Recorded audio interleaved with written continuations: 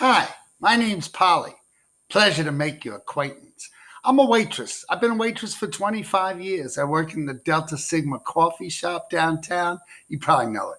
Well, anyway, one day about a month ago, these people come in for breakfast, and I was like eavesdropping on their conversation. It turns out they're those Saxon people, the ones that write those Saxon math books, and they have that Math is Beautiful beauty contest. Well, I was thinking all day, like, what am I going to do for the rest of my life? Be a waitress? So I get this idea.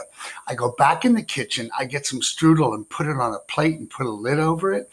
And I come back to the table. They're expecting the check and everything. They look up and I take the lid off and I go just like this. I go, anybody interested in some pie? Just like that. And, nobody said nothing for a second. And then everybody starts laughing. Like all over the restaurant, people are laughing and banging on the tables.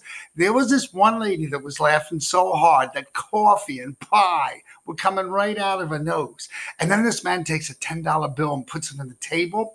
And I go just like this. I go, Mister, why don't you take that tip and square it? Just like that. And you know what he did? He took a $100 bill out of his wallet and he put it in my hand.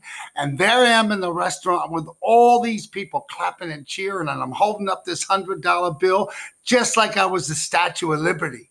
And you ain't going to believe what happened next. The man says to me, would you like to be a contestant in the Math is Beautiful beauty contest next month? I thought I was going to die right there on the spot. But, I didn't, because I'm still here and everything. But what I did do is what every red-blooded, math-loving American would do. I looked that man right in the face and I said, Mister, count me in.